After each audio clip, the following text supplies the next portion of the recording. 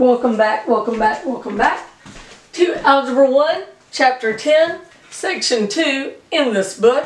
Last time we talked about subtracting polynomials and adding them, and now we're going to multiply, of course. Remember, a polynomial is something like this that has things you can't add or subtract, because to add or subtract they have to have the same letters with the same exponents.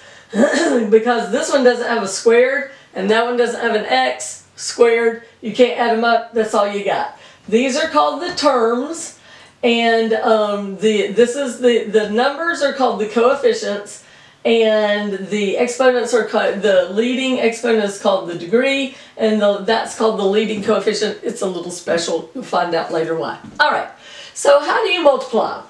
Well, you actually know how to do this already because you've already learned the distributive property. So here I'm multiplying these two things together. But I have to use the distributive property, and I have to do one term and then the other one. So what I do every single time is draw arrows to remind me what to do. Because if I miss a problem, it's not because I didn't understand it, it's because I got disorganized with it and left something behind. So the arrows help me know not to leave a term behind. Okay? So what you do first is you draw your arrow from x to x, and then x, the first term, to the next one. And I draw the arrows from the first term back on top, and then you have to remember to do the second term. So I arrow from 2 to x and 2 to negative 3, and I draw those on bottom.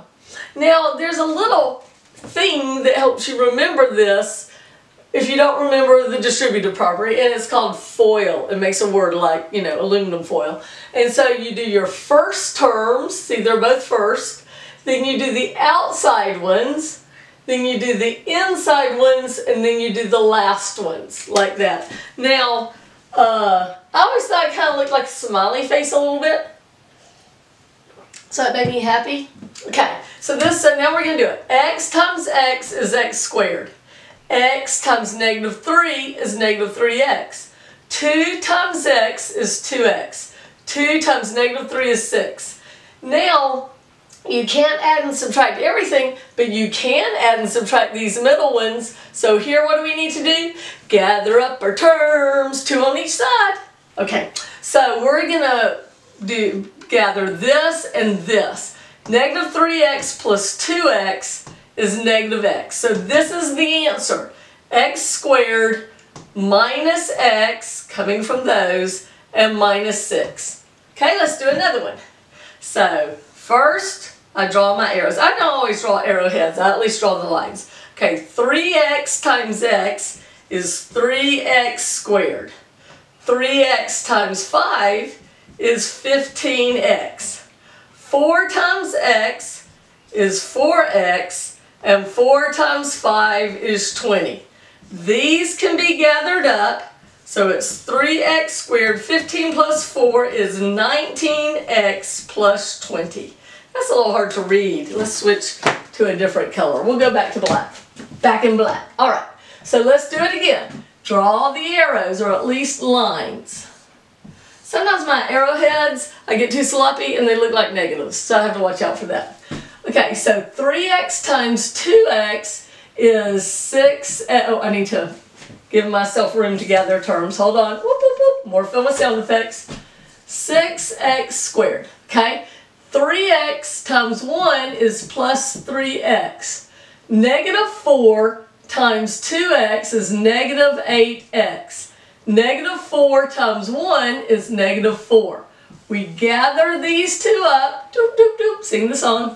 6x squared.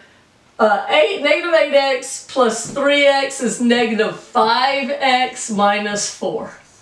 Ta-da! Okay. Now what about this one? Your book shows you how to do this vertically. No. We're just going to do the distributive property and draw our arrows, and we're going to be fine, okay? So our arrows go here, here, and here, and there, there, and there.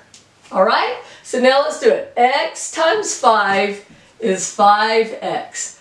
X times 3x is plus 3x squared, because I have two x's.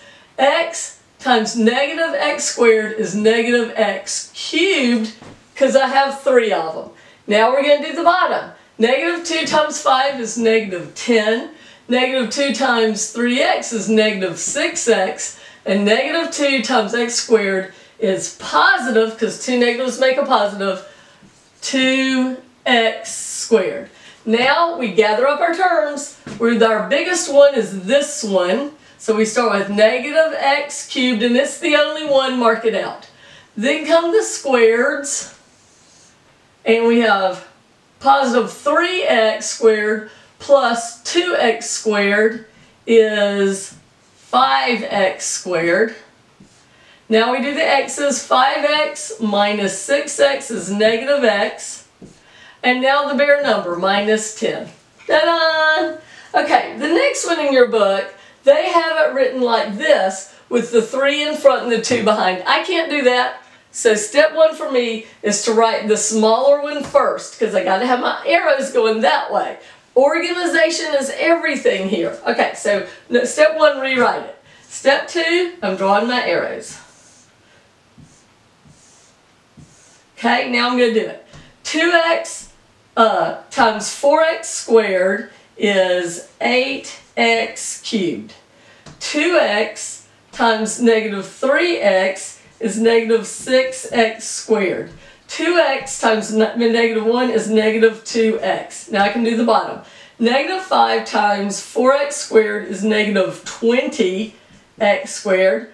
Negative 5 times negative 3x is positive 15x. And negative 5 times negative 1 is positive 5. Almost ran out of room there.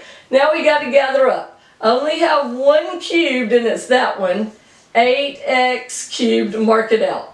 Squared, I've got a negative 6x. I've got a negative 20x squared. So this is negative 26x squared, mark them out. X's, I have a negative 2x and a positive 15x. So that's plus 13x, mark them out. And my final thing is a 5. Ta-da! Okay, this is a classic Algebra 1 problem that is stupid. Nobody does this, but they love this. So what it is we have a window, and we want to get its area. And remember, area is length times width by tradition written in cursive. And they said this side is 2x. The little going this way is 3 on each side. This side is 3x, and this little bit is 5 on each side. In reality, you get a ruler, you measure the window. This is why kids get frustrated with algebra, is because of these crazy problems that nobody does in real life. Okay, so what you do though is you just say you got 3x plus 2 5s is plus 10, and on this side it's 2x plus 2 3s is 6. Then you multiply them together. 2x times 3x is 6x squared, 2x times 10 is plus 20x, 6 times 3x is 18x, 6 times 10 is 60. You gather up these terms, and there's the answer. Nobody does this. And then they say, well, if x is 10, what is it? You substitute 10 in for x, and you'd get 1040. Look at it in your book, make sure it makes sense. They'll put this test on the SAT, the ACT, and your college entrance exams. But I really don't like that problem. Okay, but maybe you will. I don't want to spoil you, with my negative attitude, all right? Math is great. See you next time.